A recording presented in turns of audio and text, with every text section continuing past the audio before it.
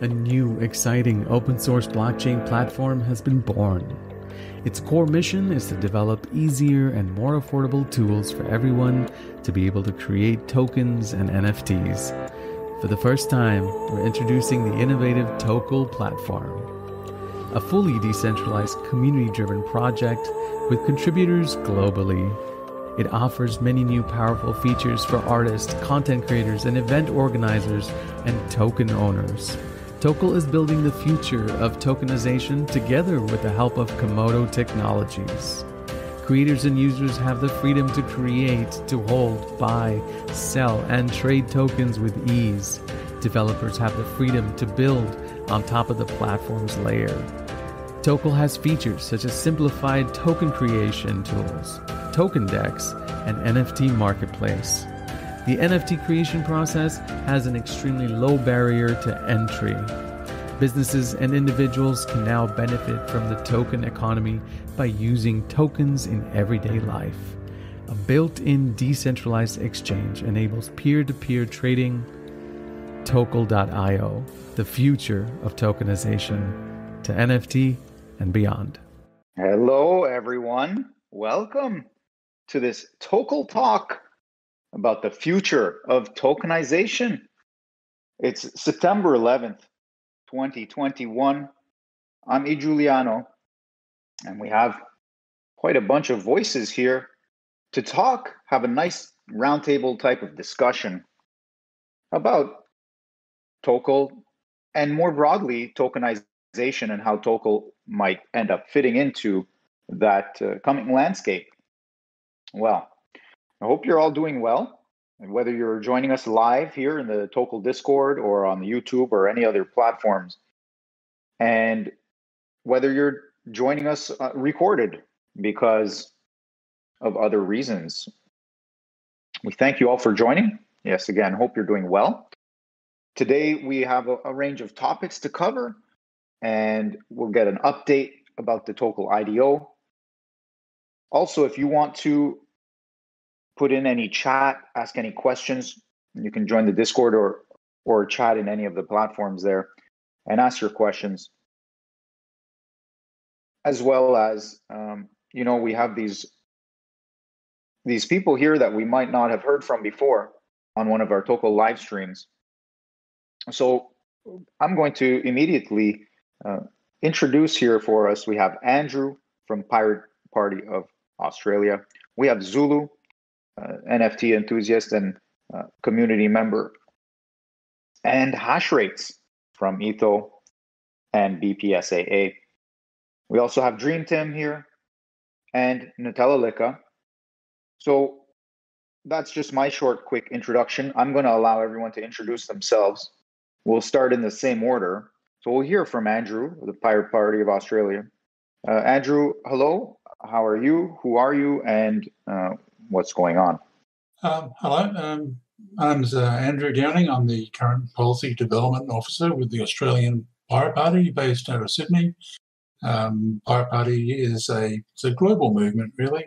Started out in Sweden some time ago, and it's represented in many countries, including Australia. We are generally about things like digital rights, civil rights in general.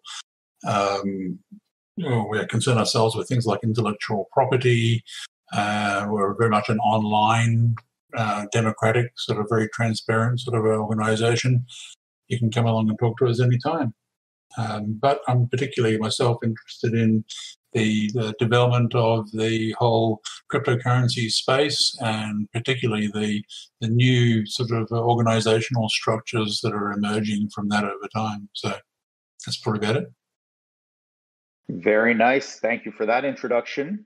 And we're very excited to have you here, especially hearing that. It sounds like you're fitting right into, it's like you're jumping on this moving train with us for those of us hearing from you for the first time. So thank you so much for joining. Yeah, thank you so much for joining us, Andrew. And we also have Zulu here. Zulu, why don't you introduce yourself now? Hello. Hello, Giuliano. I hope the sound is better now. I'm Zulu, as you previously said. Hello, everyone, and thank you for having me here for the first time. am based mainly in Europe, and I'm an enthusiast of art. That's why I'm very, and my implication in these new projects with the NFTs and tokenization. So glad to be here with you. Thanks. And thank you too. Thanks for joining us here. And also hash rates now. If you're familiar with hash rates, then it needs no introduction. But please, hash rates, why don't you introduce yourself for us today?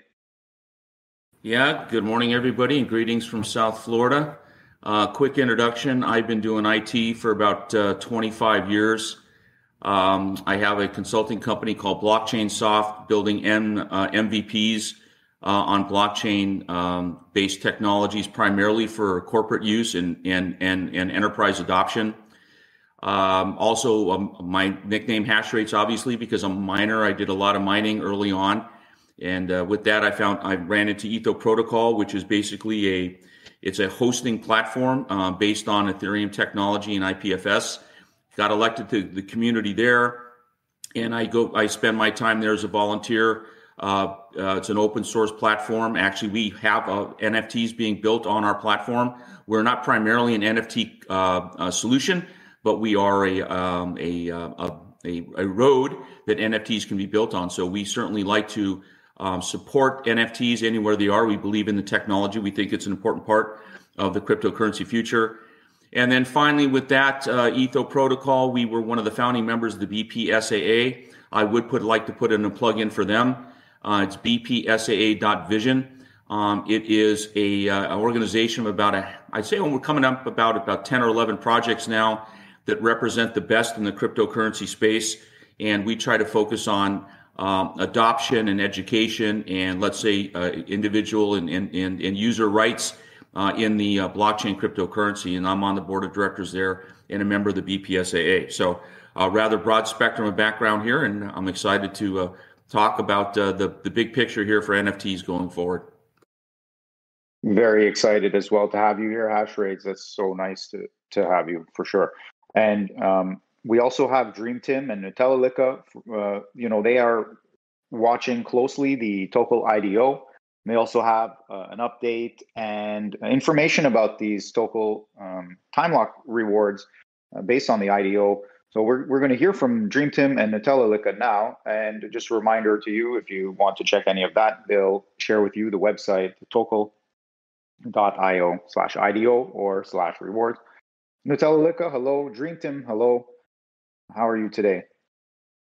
Hey, Giuliano, doing well, thank you. Yeah, excited to have everyone on. We've got a wide range of knowledgeable people here, which is awesome, and I'm keen to discuss all things tokenization. So, thanks for joining us again, Giuliano.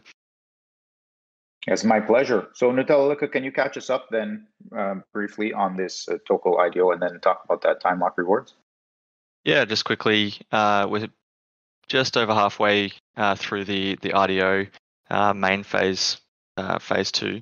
So the IDO will finish on the 15th of September. We've currently sold 2,178,000 Tokel out of the 20 million. So there's still quite a considerable amount there. But as you kind of mentioned, we've released the early adopter initiative, which is the time lock reward plan, where for any of the Tokel that aren't sold, they're actually going to be airdropped back to Tokel holders over a period of time. So say we don't sell 15 million Tokel, that 15 million Tokel will be airdropped proportionally to the 5 million Tokel holders. Half of it will be airdropped in 9 months, and then half in 18 months from the end of the IDO. So hopefully people can wrap their head around that and what that means to them. Would recommend going and reading the Medium article, but if you've currently purchased Tokel and you'd like to know how much potentially you could receive in the future there, then you can go onto our website, which is just tokel.io/rewards.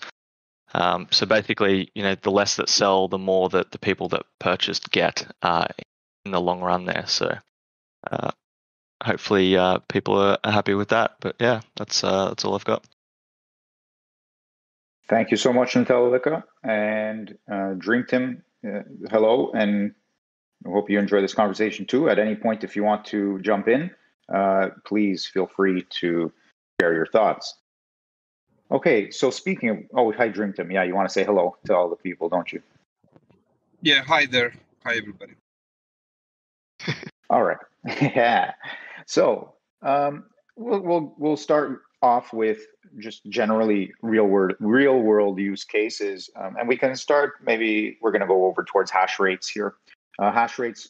I'm just going to ask this question: what are some real world use cases for tokens that you are interested in or excited for?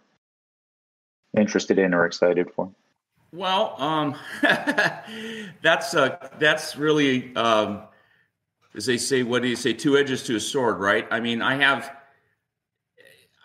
look at it two ways. Again, I'm kind of a different cat here in the whole crypto space because of my IT background. I've been doing this stuff for a long time, and I haven't, I always look at it from more of a practical standpoint and primarily really business orientated, which has been frustrating because honestly, blockchain technology at this point has really not broken out at the enterprise or business level. It's been, and I thought it would have by now. So, I look at this NFT, and I hate to call it a bubble, but you look at this art world, right, where everybody's at, and it's art, and things, and there's a lot of people making a lot of money at it. I mean, it's stunning, shocking to me, and maybe it's because I'm just old and I don't think right and I don't understand the vision of it.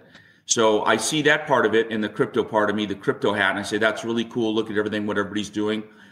Tokel, other technologies out there to be able to make NFTs easier to use, which I like, because trying to deploy an NFT it's been around for a while, like OpenSea, right? Those guys have been around for a long time, but only recently have they got any traction. And new platforms like you are coming to make it easier for people, which I think is great. So then you say to yourself, well, how long is that going to go? And then the other hat of me, which is the enterprise space, which is where I think the future of NFTs are. Primarily for digitalization of assets. I got involved with a project that never got off the ground. We didn't get funded, called AeroChain, and AeroChain was basically tokenization or NFT of aircraft parts. There's a big problem with fake aircraft parts in the industry. The Chinese, no offense to the Chinese for anybody on the call, but there's a lot of fraud, artificial parts. They're fake. They get into the supply chain. They get sold as authentic parts. The part fails, and if you have a part failure on an aircraft, it could be catastrophic. And so, therefore, the entire aerospace industry is really interested in having authentication of originality of parts for the limitation of liability and failure, right? And so I look at that and I say, oh my God, this is obvious how important this type of thing can be. So that's where I think the future of this technology will be. And maybe I thought it'd be getting in here now, but it's not. Maybe in 5 years, maybe in 10 years. But the tokenization of assets in general is going to be explosive. Every asset will be tokenized at some part. And so then you say to yourself, well, how do we get from CryptoKitties, right, the very first NFTs that made a splash, to generator parts on a Boeing 737? And there's a lot of space in between the CryptoKitty and the Boeing generator. So, and then saying, how do we get there? And what I will think will happen will be, you will have NFT projects or NFT technologies that will focus on very specific industry or use cases. And the generalization NFT platforms will go from very horizontal to very, very vertical. And that's where I think the future is. And who does what for what vertical, I think will be a mix of traditional technology and traditional players mixed with new high-tech players that could bring the blockchain and the tokenization of assets. So how's that for a broad answer? Brilliant. Yes. Well summarized. Very, very well summarized. We really appreciate that. And now that also leads me next into with Zulu here. So thank you, Hash Rates. And Zulu, there was a mention about CryptoKitties. You're very much into art. How does your view of the power of this art movement of NFTs, how do you think that continues forward? And also, like, are there any other real world use cases surrounding that art? For yourself, you are in it, so you are going to be using it. So for in that way to put the art forward, is that the case? And in that way, have you been using the like OpenSea was mentioned? Are you using those platforms? And what are your thoughts going forward? Like, what do you see as being some needs that need to be served for the artists in this the NFT space, tokenization space? So Zulu, if that question makes sense to you, please take that and go with it. Yes, thank you. It makes a perfect sense, actually. And Hashrates explained it quite well with the examples he had in the aviation. And this is something amazing to hear, actually. We've heard something like tokenization of gold, like the JP Morgan Bank in America is doing right now, or I don't know, even in the real estate. But for me, the NFTs or the non-fungible tokens represent the most popular examples of the application of tokenization the basis of blockchain, of course. These are very suitable for tokenization of the art assets that cannot divide, into smaller units or exchange with a similar item. I still hope you hear me well. So, for example, so sorry, you were cutting out there a little bit. I'm not sure if that was like that for everybody, but Zulu, maybe if you speak a little slower there, and maybe it'll come through a little more clear, hopefully. Thank you. I will just try to do that and to be as short as possible as well. So I was giving you this example. It's difficult to divide the ownership of a specific piece of artwork in the real world. Let's think about how it was of Mona Lisa or of Picasso, And what the tokenization assets nowadays is doing is exactly this thing. I'm really sorry about this sound. So for me and for any individual purchasing a piece of artwork would get complete ownership over the artwork. But however, this tokenization can transform the conventional precedents easily. You can have a piece of ownership of the nowadays work. The artists are having this perpetual royalties in these new platforms. I'm sure, for example, that Picasso would love to have, I don't know, his grand sons receiving in their wallets a piece of royalties he will get reselling over his arts, his hundreds of arts. See, yeah. Okay, so so it sounds like you're talking a lot about ownership, and then even like shared ownership, and then also royalties, revenue streams that can be associated with ownership. Is that correct? Thank you for summarizing this, Giuliano. Sorry for the sound. Okay, no problem. But that's good. Yeah, that gives a good interesting perspective too, because we're definitely coming up against theories of ownership these days, and property. And Andrew had mentioned property rights, I believe, intellectual property rights specifically. I believe that was you. And so, Andrew, what do you think about this in terms of some real world use cases coming forward, or that you're interested in, and bringing that in towards like the everyday citizens that don't understand blockchain? Maybe you are interacting with a bunch of people that don't understand what's going on. So how does that come into play for you as well? I think we're going to see a bit of a revolution in the way that ownership is thought of. I mean, traditionally, you had a physical object, you owned it or you didn't own it, and that was that. As we get into the sort of digital rights sort of realm, things change. You can slice and dice the concept of ownership in so many different ways. and it's more perhaps correct to talk about it in terms of property rights.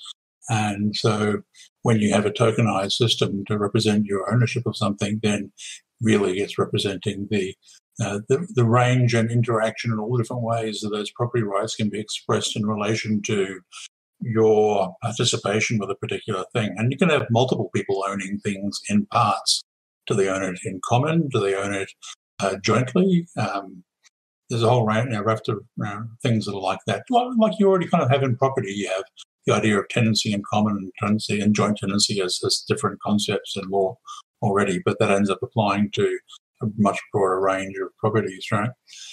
There's also applies down to all sorts of odd different levels. Like if you think like a building or something, you might own a building, and yet you hand off the right to lease it out to some leasing agent who manages those things, and then they lease it to somebody, and the person who has a lease has in fact some property rights over the building, or at least some parts of that, the parts that they leased, and a bunch of rights come with that, right? So these things get passed down a whole chain of rights that you then have that end up being legally recognized in some way. The legal systems are nowhere near accommodating this stuff today. So there's a lot of change that's going to have to be adapted to by governments to accommodate some of that stuff. So there's that. There's other interesting issues around just, say, copyright. One of the things that happens in copyright today in, say, the music, you get this problem where the social media companies, YouTube, whatever, have to comply with things like the DMCA, the Digital Millennium Copyright Act, where they have to accept takedown notices by would-be copyright owners to say, that person's stolen my stuff and published it, and you need to take it down. But the problem is that gets abused because they don't have to provide proof that, with the DMCA notice, they don't have to provide proof that they were in fact the owner. And so the system gets abused by people who simply don't want a bit of content to be up because maybe they're a politician and maybe it's critical of them. And they'd rather just get it taken down while the media storm blows over, and then later on people dispute the claim and it gets put back up again, by which time it's useless. So, the news day moved on, right? So having a more definitive, authenticated method of establishing ownership gets rid of that loophole. It means that when you submit a takedown notice, you could actually express that, well, look, here's the certificate showing I really do own this content. Now it's legit. And if you don't front up with that, then your takedown notice is maybe not so legit and maybe should just be ignored. So things like that, I think, turn up. Yeah, I'd like to chime in on Andrew's point. For the geeks in the room, we call that DRM, which is digital rights management. And there's a lot of, and that in itself is a whole nother technology. There has been an extraordinary amount of work about integrating DRM with blockchain for that use. And I cannot specifically point to a overall success case, but that DRM, digital rights management, for use of either audio, video, or print materials, everybody believes that blockchain technology can be the saving grace for that. But at this point, there hasn't been an installation that has broken out. So if any of you are geniuses out there, try to figure out a way to get DRM to work with blockchain, and you'll have $1 billion solution. I haven't figured it out yet, but I know there's a lot smarter people than I am looking at that. So Andrew makes a good point. Can I just respond to that? I have to say that having been around copyright and DRM issues for some years now, basically none of the existing DRM systems really actually work, blockchain or not. They have a fundamental structural design problem in that they need to put both the encrypted data and the key to that data together in the same place at the person that actually wants to view the material that they paid for. And given that you're doing that, there's no way to actually hide that ultimately, and adding blockchain to it doesn't solve the problem. So the real issues that I think that can be solved in this space are really just in terms of making Usually, if you just make it easy enough and cheap enough to obtain the material, most people are happy to comply with it. And if you have a more direct relationship with the artist that produced the work, people feel way happier about handing their money over. So I'm quite happy to to throw a buck if I know most of them made the music. I'm less happy about it if 99 cents on the dollar goes to some middleman company that claims the rights to the stuff and the musician doesn't get it. I see. Yeah. So you're talking like the peer-to-peer aspect of it. Is a more flattening. Mm-hmm. That changes the nature of the transaction considerably, and being able to establish that they were the true owner then makes a lot more clarity in the world in the legal framework, and takes these loopholes out of the way.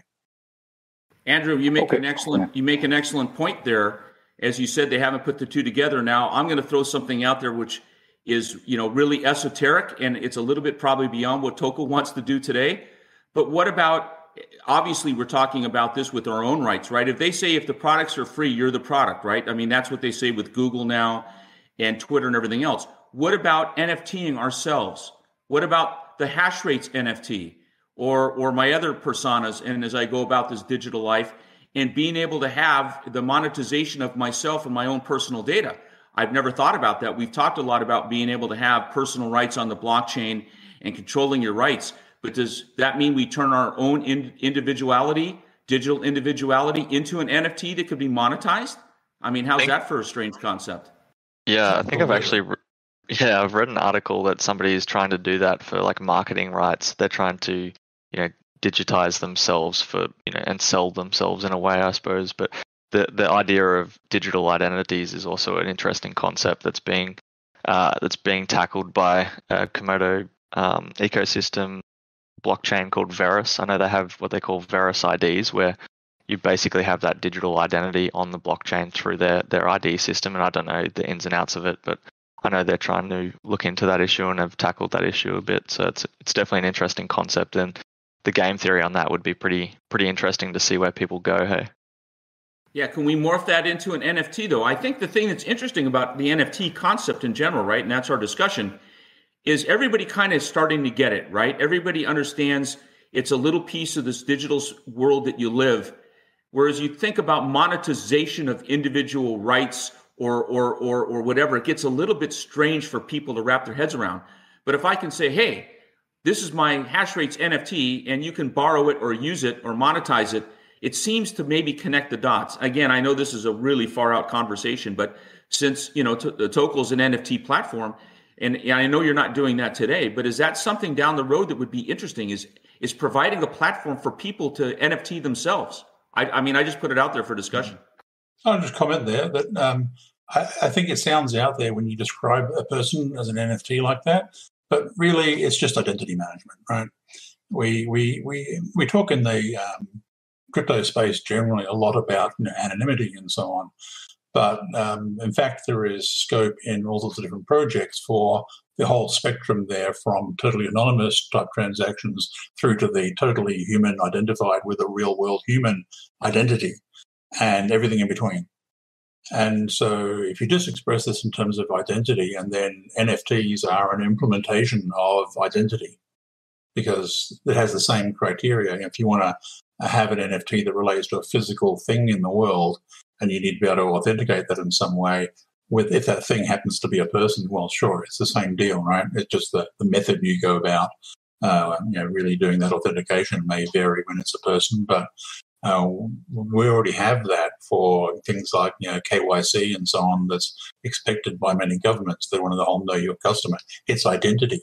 And then you want to attach a variety of interesting things that the person cares about to their identity, because these are the things I want the world to know about me. Yeah, interesting you mentioned that. And okay, go ahead, hash rates. Go ahead. No, I was just going to say, I mean, Andrew's spot on. I love his views, right? I mean, he knows enough about cryptocurrency, but he's far enough away from it that he can take a broader vision. And so I would also say, with regards to blockchain technology in general, and let's say NFTs, is what Andrew said, is the fact that, right, we're all in crypto, right? We have these these anonymous wallet addresses that we hide behind, and nobody knows who we are, and this is what makes crypto great. We know that that's the antichrist for the establishment, right? And I'm a libertarian, right? I want my personal privacy, and I don't want everybody to know where I am or where I go. But at the same time, right?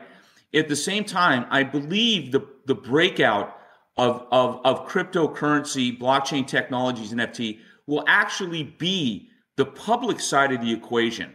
We all hide behind the private side. We hide behind the anonymity. We hide behind these wallets that nobody knows who we are because we value our privacy. And I think that the holy grail of this movement, maybe 5 years from now or 10 years from now, is when we've managed to decentralize ourselves. We've managed to own our own individuality, whether we monetize that or not, and it will be more public. I think that is kind of the chasm that we look at as an industry, is that we're all hiding and we're trying to stay hidden. And I think that over time is not going to work. I think there's going to be a balance between your public identity and your private identity, and using blockchain technology and NFTs and others to be able to protect yourself from the centralization of these gigantic services that monopolize our data. And maybe, like I said, the NFT might just be a way to be able to mass produce that or mass market these technologies rather than all these the crypto speak that we have. I don't know. Again, but interesting to a lot. Yeah. I think it's spot on. Can I just respond to that as well? The issue of identity and wanting to maintain your privacy like that, I think in some ways is strongly incented by the centralizing power of government authorities and private companies like social media companies and so on, who want to abuse your information. So creates this impetus to want to protect your privacy. But of course, once you make a decentralized system, half the point of that is to remove that potential for monopolistic behavior and control from that central position. So it gets rid of a large portion of the impetus to want to hide yourself like that. And the flip side of having a decentralized system is that the purpose of it is decentralized trust management. You're doing trust engineering. That's what these things are for. And you can't have trust engineering without some kind of identity, because people need to know who they're dealing with and what the reputation is and whether they have a history of delivering good stuff for good prices and making other people happy that they've negotiated with in the past and so on. So identity is fundamental to this. It's about trust engineering. Excellent. And excellent. Yeah, well, that's interesting that we've gone here, because I think we are talking not just about Tokel and NFTs specifically, but we're talking about the world of how NFTs play into that. And it says this has gone to identity because at the end of it, like you said, we are the humans interacting with each other. And then you mentioned with corporations and governments and other powers. And you're talking about blockchain identities. And Tokel mentioned Verus. And so in that note that you're talking about, because you also talked about like public and private, with the Verus ID that's revocable and recoverable on chain. It has this, so anybody can look Merkle mountain ranges that they use in order to provide the information you want and keep everything else private. And then, so I think that solutions like this are coming, and it's interesting that we get to have this discussion here. So shout outs to Verus for the ID work that's been going on there for some years, and it's already on mainnet, so everybody can check that one out too. Yeah, this is incredible discussion, and I mean, I'm just blown away already at the ground that we've covered. I'm just going to bring us back around a little bit, of course, unless anybody wants to continue on down that road.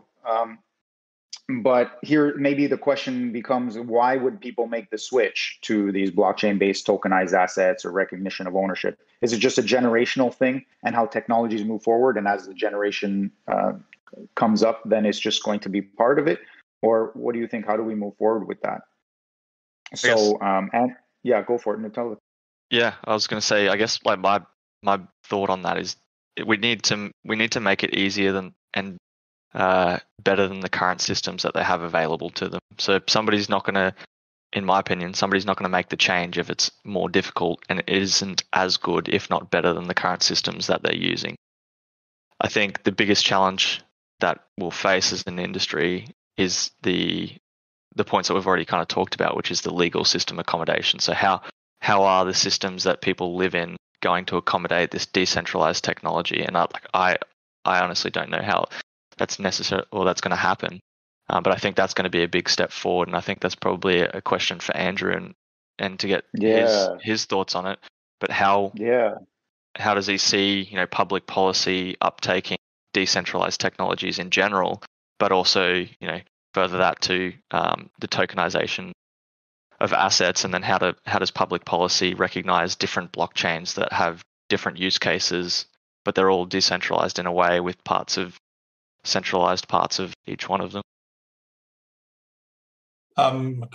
Some answers I have for that, others I'm not so sure just yet. We're working on it. But from a first sort of principles thing, governments have effectively already recognized decentralized assets just because tax departments decided that they wanted to be able to tax capital gains on assets that were crypto assets. So as a matter of course, they've already recognized them to that extent. Just about every government has done that.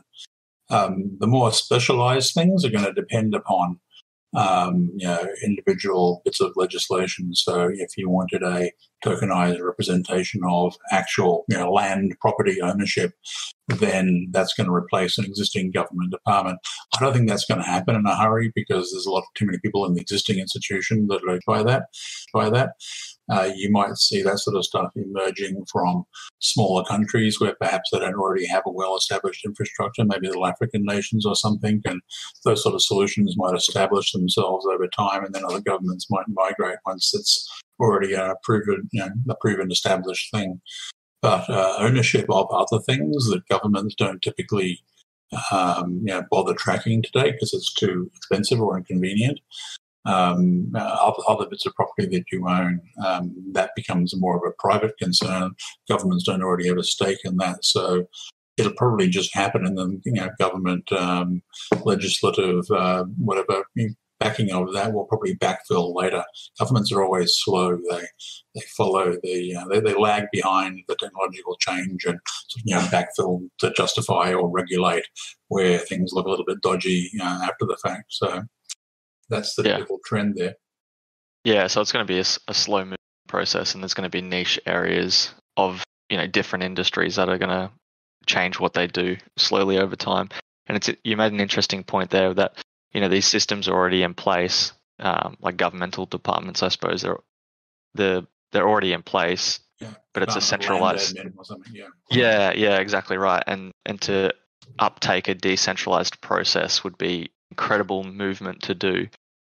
Well, there's a lot of connections. I can chime in on just a very quick exercise on that here in the United States specifically. I certainly can't comment for other countries, but I worked on this project with IBM in 2017, very, very early on when they birthed Hyperledger. So in the United States, there's I think around 4,000 counties in the United States. The title to property in the United States is held at the county level. Every county in the United States uses a different system. If you were going to have a property management tokenization system, you'd have to maintain 4,000 individual interfaces in the United States. It's impossible. Yeah. Or one blockchain. And when if you could get 4,000 counties to all agree to use that, and that will never happen, because of the way our structure is. So it looks great on paper, and I would love it. But every time we started looking at those type of things, at least from I'm a small consulting company, it's impossible. And even IBM couldn't move the needle on it. So I love for practical things like for Tokel, right? Who knows where the platform's going to go? But I would say that as one entrepreneur to another, focus on the private sector that can move fast and quick. Try to get a beachhead on some type of market, whether it happens to be art or specifically art in an art market that's specific, some type of whatever would be a much better success case than going after broader things. I know we're really not talking about that, but when Andrew was talking about, governments and property and all that, it's so beautiful, the solution, but the entrenched establishment, I think, is going to make it almost impossible. I don't know. It's not just ugly. the entrenched establishment of the actual office there either. It's all of the other functions that go into that, right? Because spinning off of that, there are a whole lot of very socially integrated roles. There are land surveyors. There are court orders in relation to the land. There are what do they call it? The things where there's land access rights and a whole lot of other complexity that goes around this, and if a police officer goes out to enforce a thing, how's he going to find out and what's his involvement with that? If there's a lien on the land, if there's mortgages which relates to banks, so there's bank interfaces and or whoever is financing these things. There's just so many complex interacting moving parts that are very, very connected to different departments, institutions, individuals, their job roles, and so on. It's a massively complex system, so it's not just a identity ownership piece. Yeah, for sure. And every time you add a different layer, of course, the complex mathematical is exponential for the layer that you add, right? And you just talked about police and land surveyors and all these other things, let alone liens and bank liens. So you multiply those 4,000 counties by each layer that interfaces with it, and you've got billions of combinations of interfaces to be able to implement the system, right? Yep. I'd say find an easier problem to solve first. Yeah, right, exactly. Let's stick with Art and Tokel. Yeah, well, I think your point about going after private businesses that can move fast and change what they do and basically, change. The example that you talked about earlier on is similar to the example that I've kind of discussed previously. So you talked about the authentication and originality of aircraft parts. The example that I like to use that is easier for people to understand is what an NFT could do is for a car. So you have a car, it comes out of the factory, it's blue, it's got this chassis, it's got this engine number or whatever, but it gets stamped a VIN number on there. So the VIN number is the car itself. So that VIN number could be a token ID of that specific car. Anyway, long story short, if a car manufacturer or if Tesla, for example, or any forward-leaning sort of business started to take their cars and turn them into NFTs or tokens, then they would start to get that recognition and get that discussion going to then eventually start talking to different government areas to say, hey, this token ID, we've got all the information, it's already on the blockchain, you don't need to ask. People just need to put in that token ID and everything's already there. No, and that is going to happen. And so, my participation here, when Dream Team asked me, hey, would you like to talk, chat, I said, sure, is that's going to happen for everything. Everything will be token, everything. So 100%. The idea that this NFTs has anything to do with artwork is like the first star that ever happened in the cosmos, right? It is only the most smallest step going forward. The tokenization of assets, every asset will be tokenized. Every asset. I truly believe that. Everything from cars. Of course, now they're even doing driver's licenses, but that's kind of an ID thing. But every asset. So this market is massive. It is absolutely incomprehensible, the size of this market. So I'm excited about the technology. I completely agree, and I think the art step is the easiest thing for people to understand, and it wasn't even that easy for people to understand in the first place because people are like, what's an NFT? Why would somebody want to buy digital art? They can't make that step. I'd say one of the biggest generic markets that's probably going to open up sometime soon is just generically the supply chain space. Because what happens today is that if any large-scale supply chain solution typically emerges from some monopolistic company at the center of it. It might be, GM, General Motors. They make cars. They set up a supply chain system and they use their dominant position to own and occupy and run that supply chain system. And then they have a whole lot of vassal companies that surround them, that supply stuff and deliver things and warehouse things and so on. But they direct affairs and they use their monopoly to control that, which is kind of it's an awkward position for anybody who is not them. And they kind of tend to use that position of dominance to monopolize and make everything their own interests. So what's on offer as a possibility with the arrival of a tokenized solution to supply chains is that you can have a supply chain system that's independent of any monopoly like that, where the engagement with that system is all kind of role based. It might be that you come along with a facility to go, oh, look, I can supply warehousing in all these locations. Someone else says, yeah, look, I can provide delivery services in these locations. Someone else comes along and says, well, look, I can supply all these different kinds of parts to this quality, to these specifications for this price on this timing. And other people come along and go, I need a regular order of these things. And what you have in the middle is a logistics system that is decentralized and that integrates all of those roles together to produce the outcome you want. And nobody gets to dominate that. No one gets to monopolize the center of it and tell everybody else that their role is somehow lesser or is to be controlled by the monopolist. That actually makes a much fairer overall system that people will ultimately want to participate in, and it's more efficient.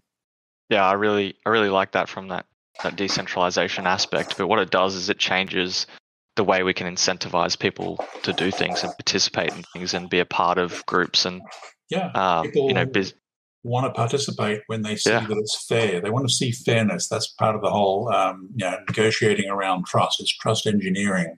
You set up those relationships and people can see what the relationships are. They can see it's a level playing field, and so they want to participate. Yeah, 100%. That's a very interesting point, and that's a point where this technology can also fight corruption. And there comes a question then, how easy it will be to convince people who are corrupt and using corrupted systems to endorse tokenization and blockchain technology, which will stop them in their tracks. You don't have to convince them, you convince everybody else, and then they have to go where the money is. That's the beauty of the decentralized system, right? Is that everybody, it empowers the people, which is, blockchain technology as a whole. So it comes back to, decentralized tokenization using that blockchain technology. Wow. We're touching on all these points, how tokens can change incentive structures and, the importance of the decentralization and what that actually means. Go ahead, Tokel. No, I remember hearing this example, and I might butcher it a little bit, unfortunately, but just the idea of a token economy, and it's nothing mind-blowing, but it just gets people, or got me thinking about how tokens can be used as in society in different ways, shapes, or forms. But the idea that, in a city, say there's a bunch of people within a certain community that really want to create a green space within that community. They can all, pool their funds, purchase a block of land, but then how do they manage that block of land?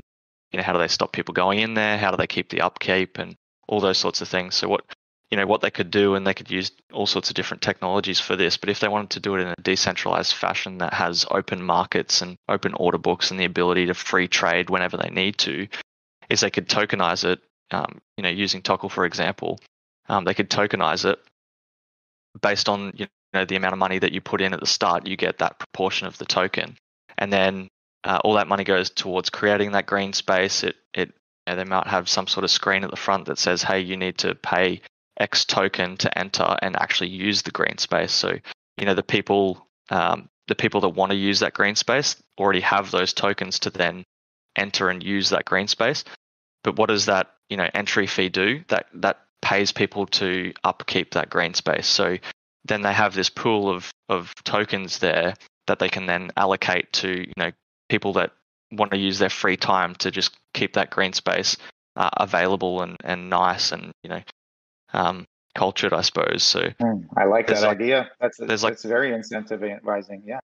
Yeah, there's like this circular economy there that's all decentralized in nature. And, say the people that were living in that community that paid for that green space no longer want to be a part of that. They can then go and sell those tokens, privately or on the open market based on, the current price that people are willing to pay to enter. Because if somebody that doesn't live in that community wants to enter and utilize that beautiful green space, they have to pay the entry fee, which will then be purchasing the token, submitting that token as soon as they enter the door, and then they're good to use that green space. But anyway, as just a simple example that I thought, I like it. Helped me understand.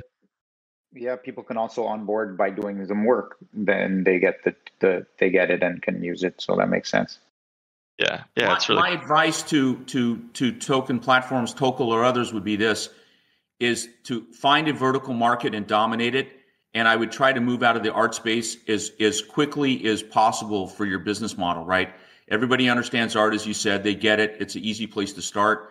But I think that the greater tokenization is all these other things that offer, whether it's green space or other things. But I think from this is, Hash Rate's wearing his business hat in business development. There's more and more tokenization platforms popping up every day. Everybody's piling into the crypto kitty thing. And I use that generally speaking about art. Not that there isn't a lot of legitimate art and some great use cases, but that example used there is very unique. Right. And there may be a use for that. And if you only did all the green spaces around the world, Tokel would be a gigantic successful project, whatever that may be. And again, I would give that advice to anybody that I talked to that was trying to build solutions in the NFT platform. Perfect. Yeah, awesome. Thank you for that advice. Yes, indeed. That's amazing. Sorry, Juliana, that's a really good point there.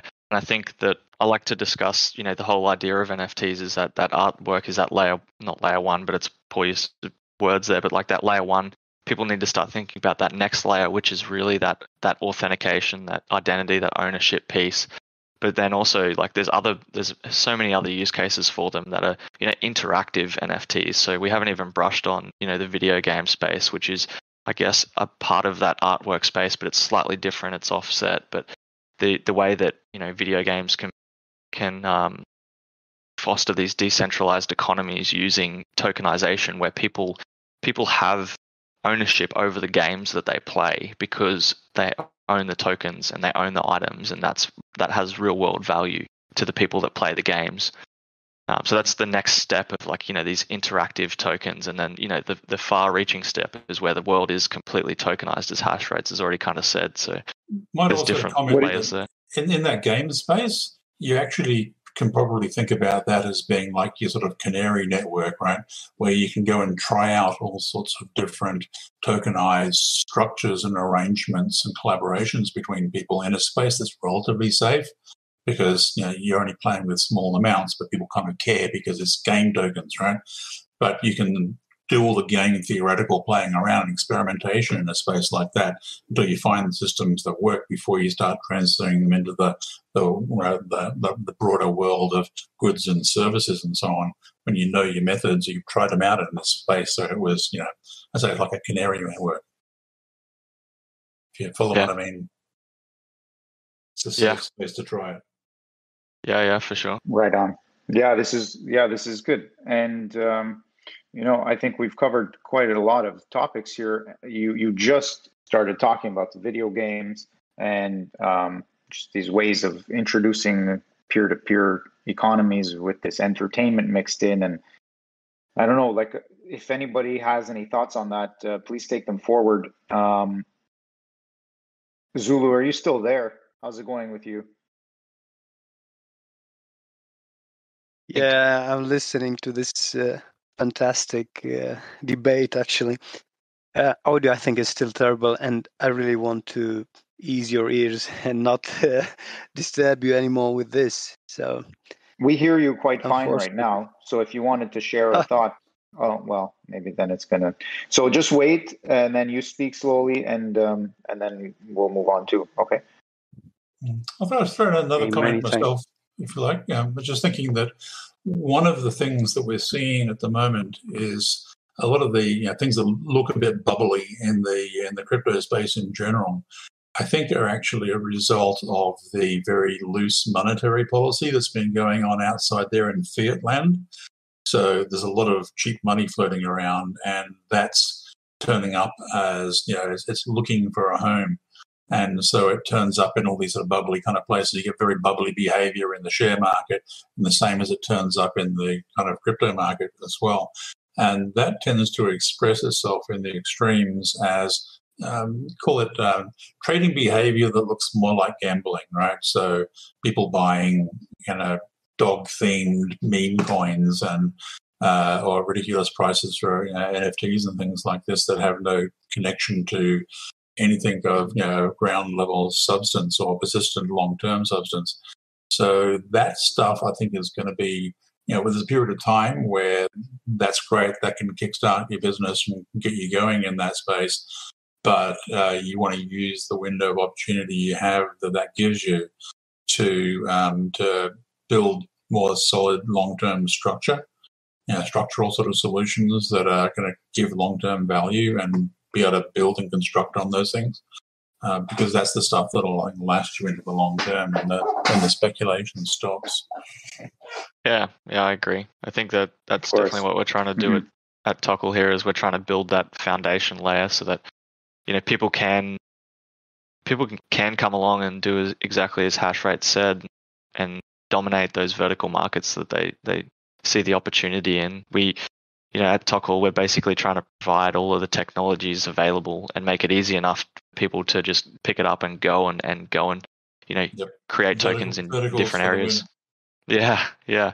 So that we're not trying to dominate all of those verticals. We're trying to provide the infrastructure around all of that and try and incubate and facilitate all of those projects coming along and doing that. Obviously, we're going to have to showcase how that can be done in certain ways, and we might try and push it up a certain vertical. But the idea is that anybody can come along and create, trade, manage, buy, sell, manipulate like their tokens as they see fit on our platform, and it'd be inexpensive and easy to use. I expect there's going to need to be the emergence of something like, I've been a software engineer / architect for like 40 years or something. One of the things that turns up in that space is this idea of design patterns, and they turn up at a very different kind of level of thought, really, in software development. And one of the things I think that's going to need to emerge from this is, if you're doing trust engineering with a blockchain, then you need to establish a range of known established design patterns in trust engineering. And the way it is, the game theoretical stuff about how different groups of people get to interact and the ways that you can do that such that you maintain trust. And there'll be a whole bunch of patterns to that, and you'll end up encoding those patterns into the base layer so that people can just, we want a pattern like that. Only the entities involved this time are these and these and these people, and you build interfaces around it suitable for the particular vertical, and off you go. So 100%. I would be looking for the emergence of that sort of thing. Trust engineering, design patterns. Yeah, I completely agree, and that's going to take a lot of different applications to try and prove those concepts and find those patterns in order to then be able to give that to other projects or other people to be able to use in different verticals. Yep, absolutely. So we had talked about these big ideas. What kind of timeline does this look like for any of us just listening on the sidelines? And we're like, oh wow, this sounds amazing, I can't wait. Well, what does this really look like in on a day-to-day, week-to-week, month-to-month, and year-over-year thing? I remember towards the beginning of the conversation, Hashrates had mentioned about 5 to 10 years ish, and that was, maybe you were talking even specifically just about the aviation parts. So, do you have any thoughts, Andrew, about timelines, or even Natolika, anybody else too? Yeah, I'd say that throughout the rest of this year into early next year, probably we're going to see a lot of noise, general song and dance stuff going on, but we probably won't see any really major big rollouts of anything massively significant. It'll be spot things in perhaps some little verticals here and there where people manage to find a quick win. But then we're going to go into the kind of that the whole blockchain market in general, cryptocurrency market in general, has this big 4-year cycle driven by the Bitcoin thing, right? And so we're probably going to see a long downtime in between there where everything slumps for a while. And during that time, everybody does the hard work. And then you'll find that when things resurge and there's a big flow of money back into the market again, probably somewhere around 2024, 25, then you'll see a whole lot of people who are really poised and ready to go at that point because they've built all their infrastructure and they've done all the hard yards, and then the money starts flowing in and big things happen. So I'd expect to see huge advances around that time. but all the hard work, the hard yards will have been put in between, and it'll just be, like just grinding, putting it out there and doing the hard things. Yeah. It's a difficult, the hype. You see the Gartner hype cycle.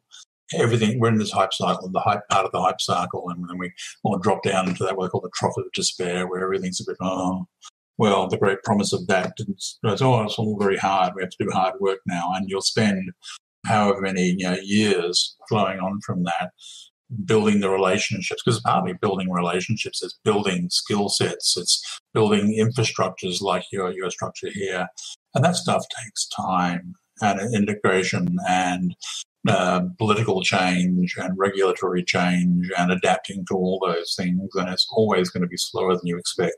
So I would be looking for big change around 2025-ish. Nice. I think from a to bring that back to like a Tokel's perspective then, and just where we're currently at, for the people that aren't aware or new to Tokel itself, we're currently in the IDO phase of the project. So we have the underlying blockchain technology and features are all there for, our first kind of big lot of features, which is, being able to create and trade and buy and sell tokens in a decentralized on-chain fashion, which includes, the token dex and NFT marketplace. But we've got all those features there on the blockchain right now, ready to go, but not many people know how to actually run a full node and use those API and commands. I should clarify my point though. I'm not in any way trying to rain on your parade there. Oh no. A large scale market movement perspective. Yep. This stuff takes a long time.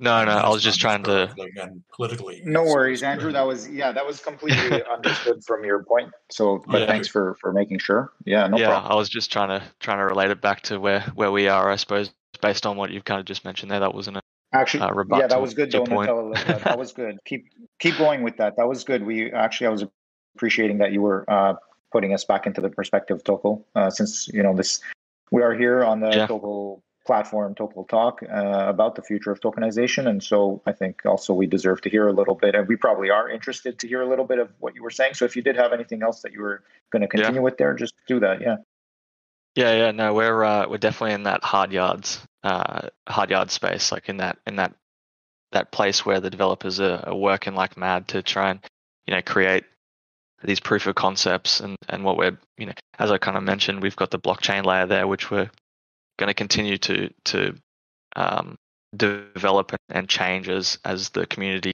sees fit, and as people have different requirements, we'll do that from a layer 1 perspective. But we're really working on getting that proof of concept out there, which is our decentralized application, which will showcase each of those features. Having the Tokel coin wallet in it, plus a token wallet, which any token that's created on the Tokel blockchain, you'll be able to see it. If it's in your wallet, it'll be right there. So if you create it, bang, it'll be in your wallet. We'll have that token creation page, which will be a tick and flick basically for people to go down and type in name, supply, description, put in a bunch of arbitrary data if they need to do that for whatever application they're going to be using it for, and then click create and bang, it's in their wallet. And then also the token dex and NFT marketplaces where people can trade those in a decentralized fashion with using an on-chain mechanism there. So that proof of concept application is what we're going to start with, and we're going to try to finish that by the end of the year. But then we'll start to look at those, as Andrew kind of pointed out earlier, we'll start to look at those ways of finding patterns in how this is going to work and how people can really grip it up and use it themselves. And we're going to open source all of the decentralized applications that we create, and then start to work with projects to try and facilitate their use cases. And then, change Tokel as we need to based on the people that are using it, because it's a community run platform, and we want to take into account all the projects that are actually going to use the technology that are there and try to help them out as best we can. So we're definitely in that grind stage, very, very early stage, which Andrew pointed out is going to take a couple of years to really get into the swing of things and start picking up steam and picking up pace through those normal market cycles. So can I throw a design pattern request for you? You won't like this one. One of the things I notice out there in the existing financial world is that I think we mentioned earlier the idea of tokenization of things like gold. There's actually a lot. There's a sort of analog equivalent to that out there today, which is that what they call paper gold, right? A lot of the gold that's owned in the world, it was all stored in vaults somewhere, but there's all this paper representation of that, and people are trading the paper thing without ever claiming the real gold. And there's an effect that happens in that world. They call it rehypothecation, where effectively there ends up being multiple different claims on the same chunk of gold, all operating concurrently. And it's kind of unresolvable. So if everybody wanted to claim their gold at the same time, it wouldn't work. And this effectively inflates the entire space. And it can become a bizarre way to sort of attack that market and devalue the underlying gold, which is a strange thing to do, but it happens in the real world quite extensively. So what we could really do with, and oddly, that effect largely emerges from the way that futures markets are implemented. So what I'd really like is if someone came up with a good way to have tokenized gold in which that can't happen, in which there's like a singleton connection between the token and a piece of gold somewhere that is.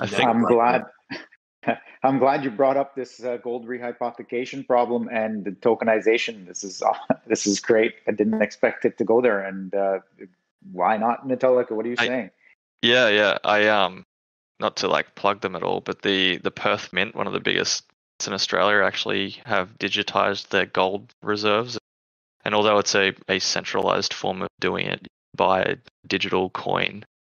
I don't think it's a token per se. I'd have to look into it a bit more. I haven't read too much into it. At the same time, they stopped guaranteeing that you could take your gold ownership in actual gold and have it shipped to you. They broke that contract. There you go. For most of their history, you could always exchange your rights there for actual gold, and they cut that out a little while ago. So yeah, I guess that's still a centralized system as well. It is. And you have to rely on them to, Yeah, just got to believe then that they have the gold. We really have the gold. Yeah. Trust us because, look, we're the mint. Yeah, exactly. I got a question for hash rates, I guess, to ask him the same question that Giuliano asked earlier about the timeline on, this technology being picked up by mainstream, by the world, by business, enterprise. What sort of timeline do you think that's got? Yeah, that's interesting. I was smiling when you said, "Oh, I think we're probably at this for a couple of years," because a couple of years in this space seems to be incomprehensible, right? So if I put on my Etho protocol hat, right, we are our own fork of Ethereum. We're integrated with IPFS. I'm very active there, right? I mean, that's my baby. Not that I birthed it, but I came on board late, but I really love it. And I find that our community, if they don't constantly get fed something new on a daily basis, they leave. It's insatiable appetite for a delivery of something fantastic every single day, let alone 2 years. So it's funny. So the crypto world, 2 years, you could forget it. You'll be dead in 2 minutes if you don't deliver, right? And it sucks because we're trying to advance this technology beyond this instantaneous gratification that everybody wants in crypto. The next Dogecoin for your project every day. And if you're not doing what Doge does, they go and they find the next one. And that's like 99% of our users. It's very sad, right? Of our community. So the 2-year thing, I love it because that's real. But in the crypto world, you might as well give up because nobody's going to wait, right? So that's one side of it. Now, the flip side, where I put on my business hat, and this is the challenge that I face for my side business with the consulting, is the problem with blockchain technology in business is there is no definitive ROI model. And because I cannot demonstrate an ROI using blockchain technology, nobody wants to make the leap. I'm engaged deeply with a Swedish telecom equipment provider, and I'm not going to get the name. There's only 2 of them, so you can guess, but I'm involved with one of them. We've been in discussions for 9 months for a prototype for basically doing track and trace of their equipment. And because we cannot demonstrate what the ROI is, It's been months and months and months of discussion. So the problem with these technologies from a business standpoint at the enterprise level is nobody wants, because you can't show them an ROI because the technology is not there. It's a catch-22.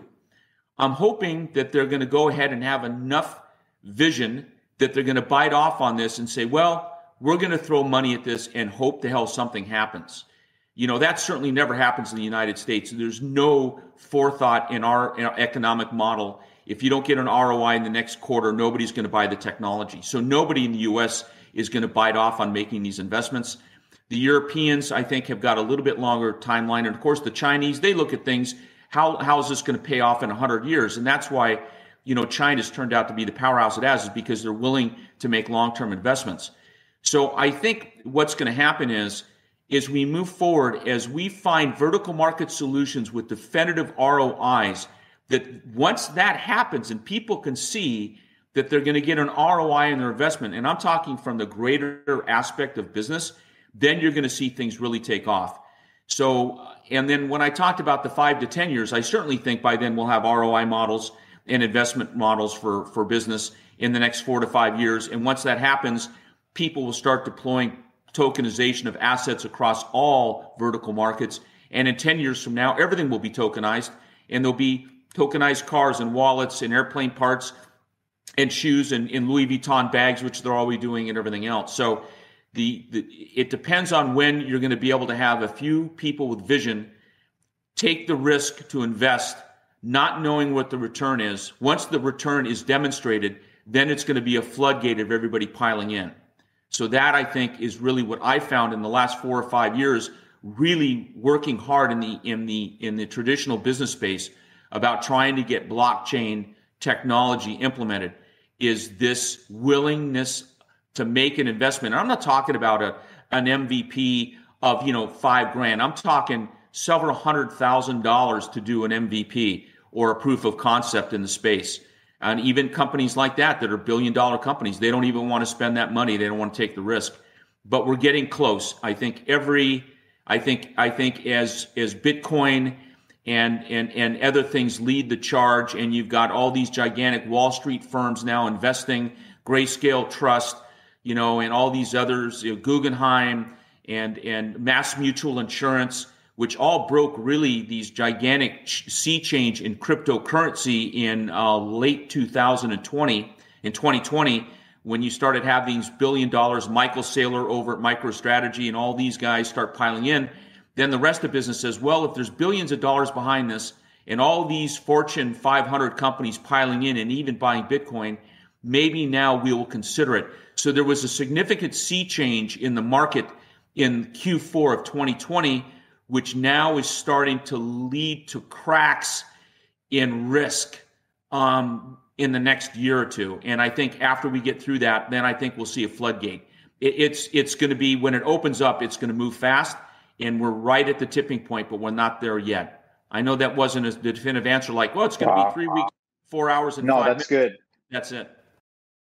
No, that's good. I That's good. appreciate it. Can I ask you a question there, Hashrates? What I was hearing you describe there, you were basically trying to pitch a blockchain solution into a private company and having a discussion with them about ROI for that company. And are you talking there about a solution that would run, within that company to manage their own equipment? Is that what you were talking about? It is a blockchain solution, and when I use the word blockchain, I only believe in public blockchains. If the blockchain is not public, it's not a blockchain; it's a private database, right? Yeah. And so this particular company's already played with internal Hyperledger, and I'm like, who cares? Nobody cares, And so the idea of using a public blockchain to be able to put their equipment on it scares the shit out of them. Sorry about that. Why would they want to do that? Because of transparency and trust in building relationships with their ecosystem, right? The blockchain, use the word trust. I think I wrote it down, trust engineering.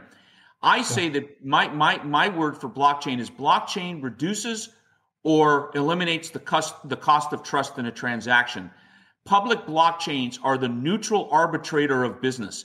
They are a place that everybody can agree to commingle and to exchange information where there's not a bias on the information. If I have a private database or private blockchain, I can manipulate that data to meet my needs. And if you have one, it's the same for you. But if we agree to exchange business data publicly on a public blockchain, it becomes like the referee of business, right? And brings transparency to business. And this idea of being able to put their business data out in the world like that scares the hell out of them.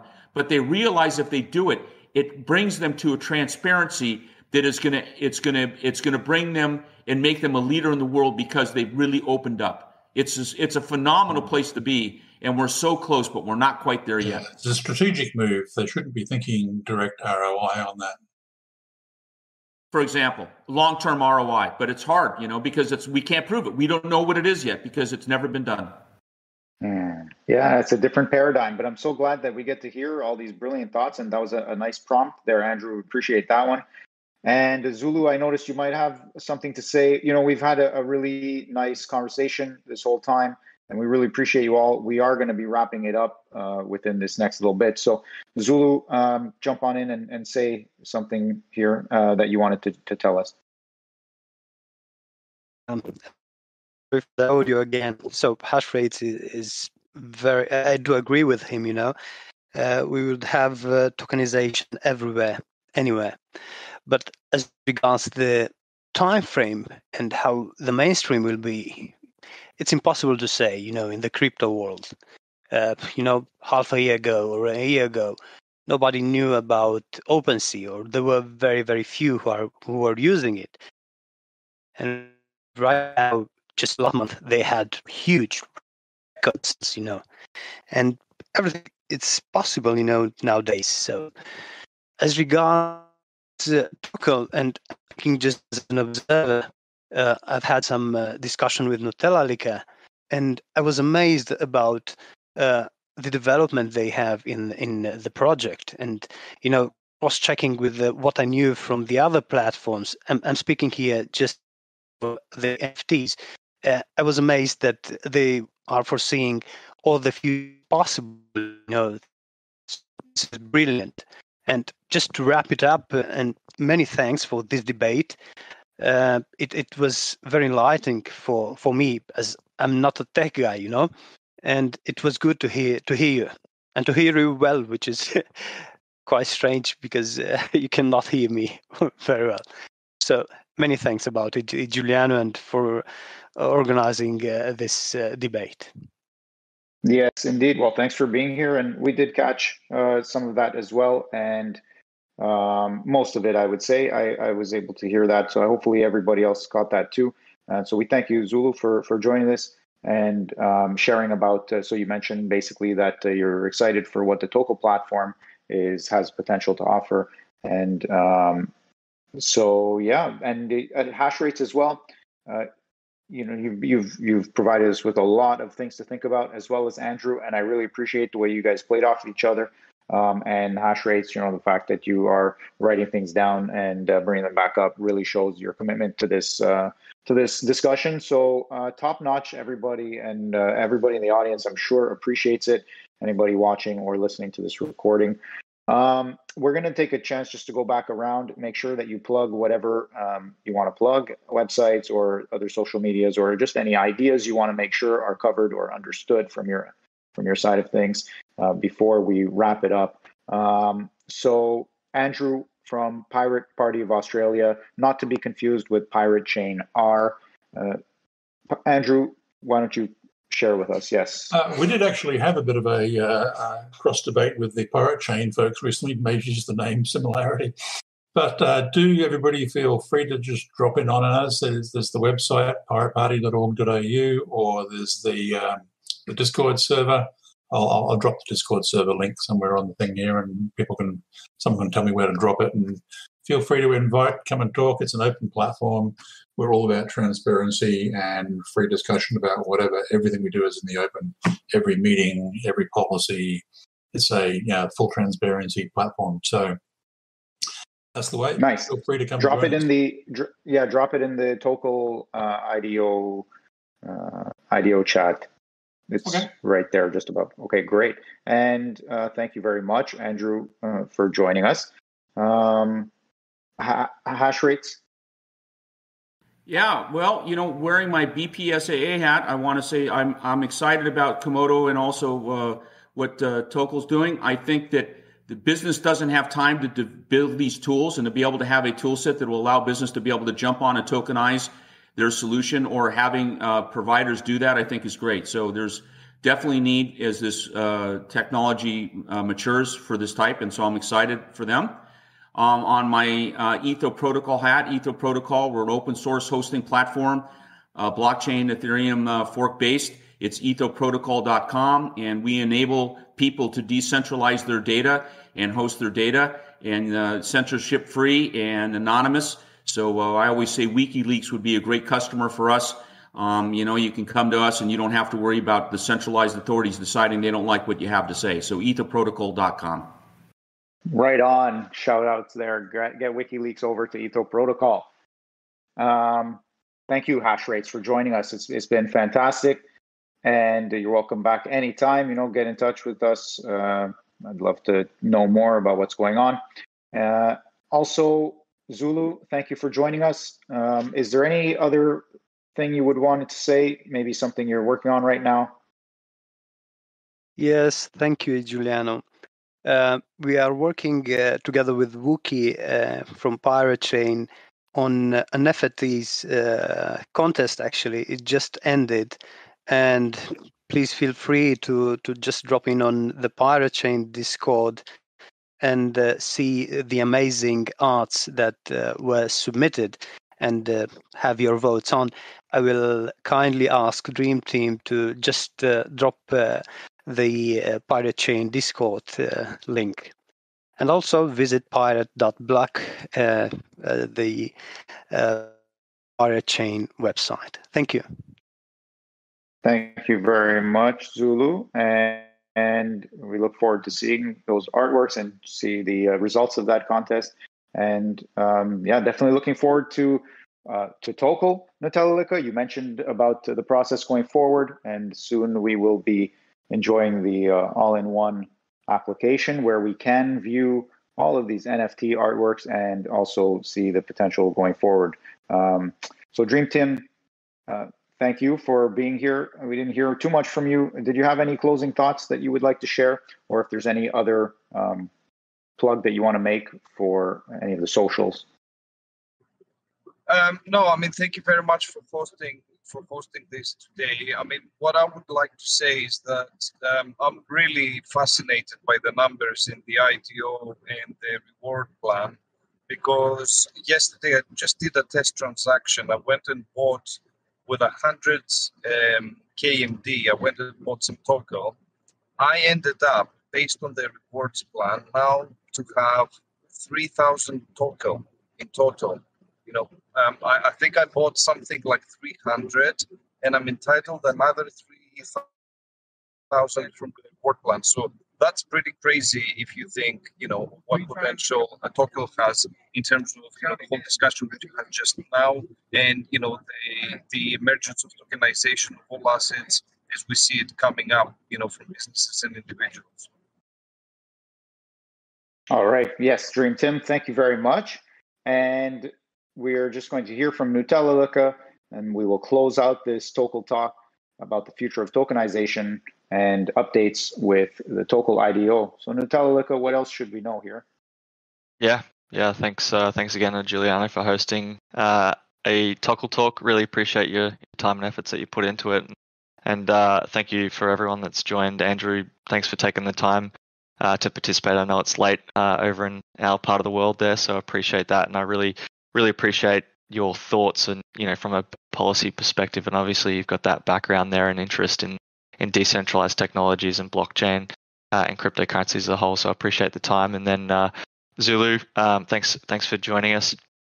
Sorry that it didn't work out too much to get you participating there. So we'll have to try again sometime. And then Hash Rates, yeah, that was phenomenal. That was the first time I've heard you speak, I suppose. So I'm going to have to go back and have a listen to some other discussions that you had, because I thought you the way you think and your thought process and incredible. So I really appreciate the time for coming on and discussing that and having some really good discussions. And I've got a quote here that I wrote down because I thought it was fantastic. But you said public blockchains are the neutral arbitrator of business, and I love that. I'm gonna write that on the wall somewhere. Right. Well, excited about what you guys are doing, right? So I think it's good. Yeah, I appreciate it. And then for everyone listening, thank you very much for joining us. If you haven't already, then I'd recommend getting over to our website and checking that out and seeing what we're doing for the futures. As we've kind of touched on throughout here, we're building that decentralized application that's going to be showcasing all the features. We should have that done by the end of the year, and we'll be having incremental releases as we go, which will have different features as we bring that out. But that's really the first stepping stone of where we're going as a platform. And from there, it's basically trying to facilitate and develop and incubate those projects to really get a hold of this tokenization thing and blast it forward into the future in different ways, shapes, and forms. So really exciting place to be in my position anyway, and to discuss all of those ideas and to try and really, understand the concepts of where this is going in the future is just makes me really exciting, as Hashrate's kind of mentioned there. So thank you, everyone. Excellent. Well, we're glad. Yes, Zulu, go for it. Just thank you for everyone. Andrew, amazing hash rate, absolutely astonishing with many thanks.